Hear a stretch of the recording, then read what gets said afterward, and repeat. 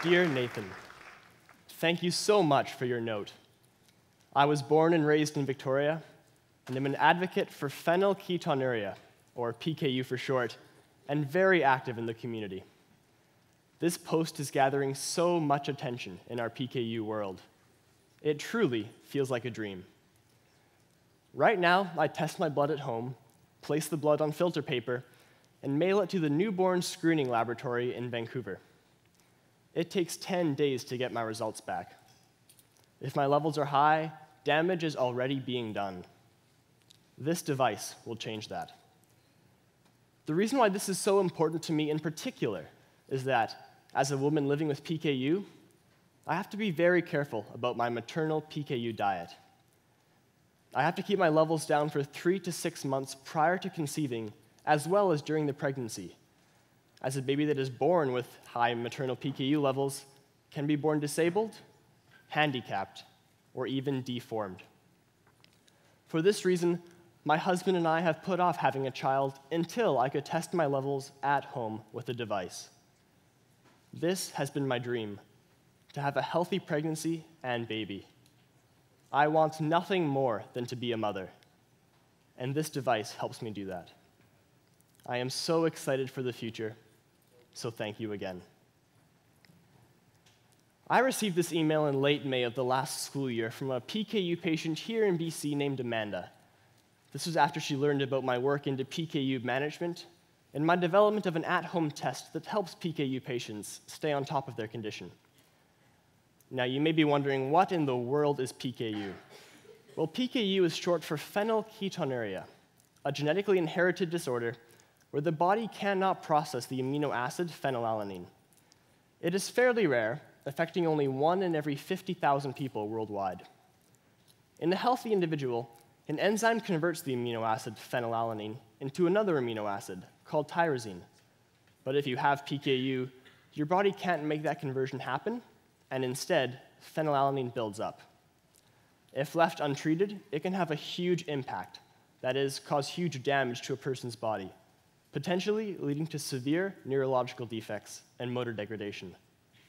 Loss of IQ, loss of memories, mental retardation, confinement to a wheelchair, loss of limb function, the list goes on and on, just like Amanda said.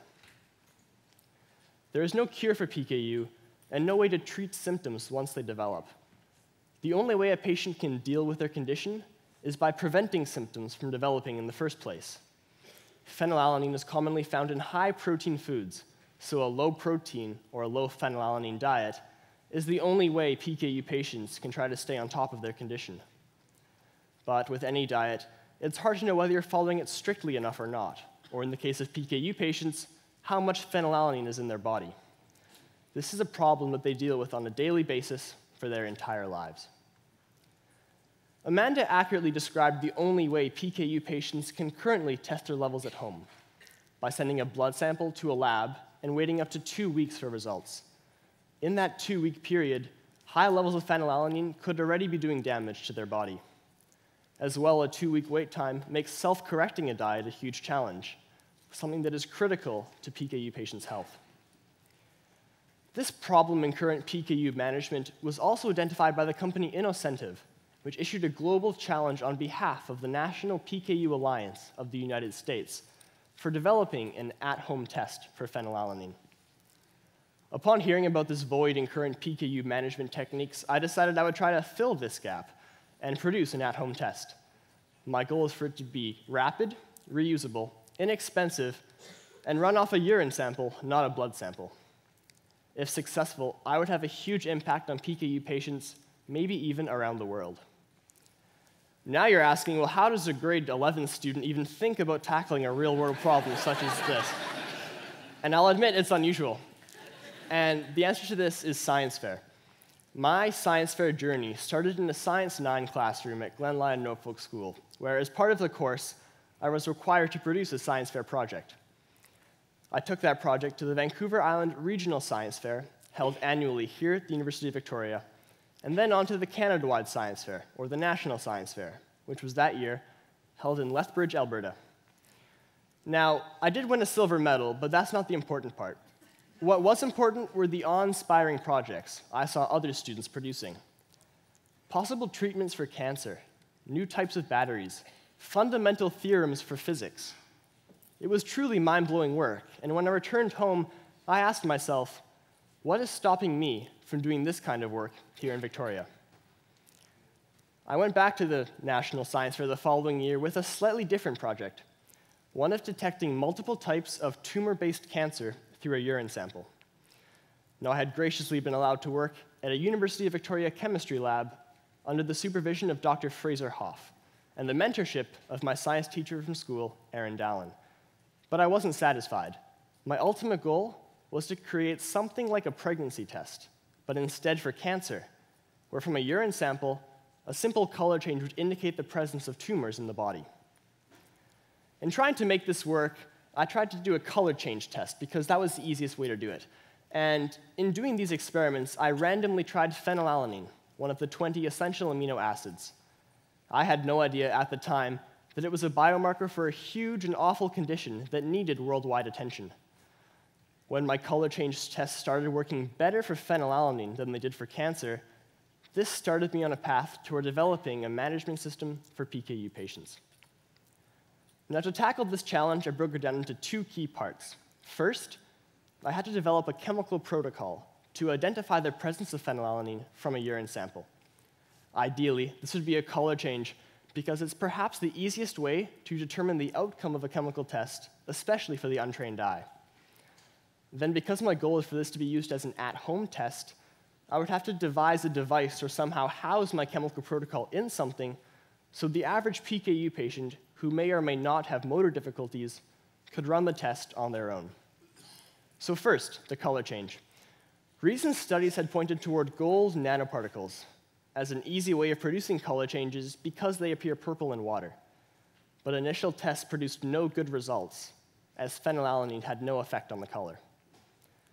I then read a scientific article about how you can synthesize or produce gold nanoparticles from scratch using gold chloride and a base. Fortunately for me, this worked perfectly with phenylalanine, as the addition of phenylalanine to gold chloride in a base made a solution go from clear to dark purple. This was exactly the color change I had in mind, but there was a problem. I had to make sure it worked in a complex biological medium, like urine, and it didn't. A common compound in all of our urine, called creatinine, actually blocked the color change. So even though there was plenty of phenylalanine in the sample, the solution would remain colorless. This was a huge problem because a PKU patient might have life-threatening levels of phenylalanine in their body, but the test would still produce a negative result. This meant I had to filter my urine sample. And to do this, I used a process called SPE, or solid phase extraction. And briefly how this works is you push urine through a solid filter, and all the compounds in urine will stick to the filter, and then you push through different solutions afterwards. In each solution, different compounds in that filter unstick themselves and are washed away. After 6 different solutions, all that was left in my filter was phenylalanine. Now, I'm sorry, and bear with me here, but let's say that all of you are parts of human urine. And this hall is the filter. With the first push of solution, let's say I say all people with brown hair, stand up and leave. You can't come back. Then with the next push, now it's all people with blue eyes, until at the end of 6 steps, there's only one person left in the audience. In my case, that was phenylalanine. I then added my gold chloride and a base to my filter, and the filter itself changed color. At this point, I was really happy with the chemistry, as I had identified the presence of phenylalanine and also made it work in a urine sample. But the problem was that this SPE, or solid phase extraction process, was very complicated and not at all suited to an at-home test run by a patient. This made the device I was going to house my chemical protocol in even more vital.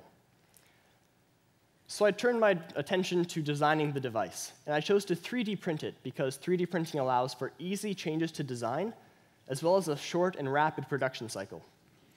I was very fortunate to have the support of Warren Strom of Revolution 3D printers to aid me in this process. Over the course of 5 months, 5 different prototypes were built, analyzed, and improved upon until we arrived at the final design. So this is the device that I designed. As you'll see, there's a center column and then 7 outer syringes. The 7 are for each step in the SPE process. The patient would put their urine into the center column, which is where this filter is. In the lid, there are 2 rollers at different heights. 1, 2. On the top of each of the syringes is a slanted wedge. I'm not sure if you can see that in the footage. There's a slanted wedge, so as the patient turns the cap, it pushes that syringe down. Underneath, the liquid in that syringe would go through a tube, through a one-way valve, and with the same pressure, through the filter. The patient does this 7 times, and after 7 steps, they look inside and see what the color of the filter is. The more purple, the more phenylalanine in their body. I also designed the device to be reusable, as PKU varies from patient to patient. Some might have to test every week, some every 2 weeks, in severe cases, some every 3 days. So I've designed it with a disposable insert, so that each time the PKU patient wants to run a test, they purchase a new filter and all the required chemicals at once. This means that they only have to buy the overall device once, and each time they run a test, it's a new insert. As you can see, this device successfully fulfills the goals I had for this project. It's rapid, takes about 10 minutes to run. Reusable, there's an insert that can be taken in and out. It's inexpensive, production costs are very, very small, and it runs off a urine sample, not a blood sample. But this is just one more step in a long journey, and is by no means a finished product. There are a plethora of potential improvements to be made, whether that's the device itself or the underlying chemistry. Either way, my end goal and dream is for this to be used in the homes of PKU patients around the world, making a concrete difference in their lives. Last spring, I filed a provisional patent on my device, and this last summer, I've spent it in the lab working on PKU management. What my final product will look like, I have no idea. But like Amanda, I'm very excited for the future. A favorite quote of mine is one by George Bernard Shaw, and it reads, "People who say it cannot be done should not interrupt those who are doing it."